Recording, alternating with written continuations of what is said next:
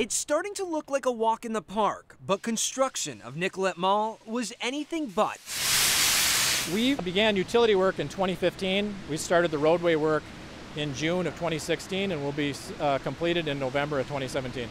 Progress is undeniable. Take a look at this footage shot in February 2016 compared to now. Today, we have 75% of the intersections have been fully restored to traffic. The remaining intersections will be open by Labor Day. Don Elwood with Minneapolis Public Works says this means less congestion downtown.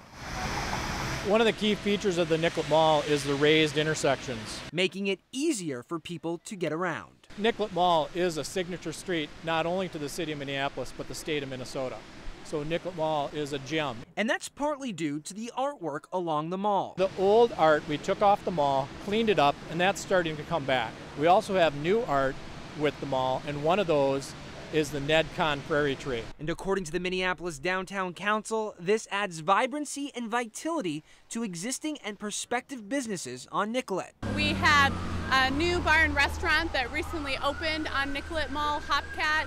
Nordstrom Rack is set to open in September. It was said best decades ago, but today, those lyrics, "we're going to make it after all," gives a whole new meaning to the new Nicollet Mall.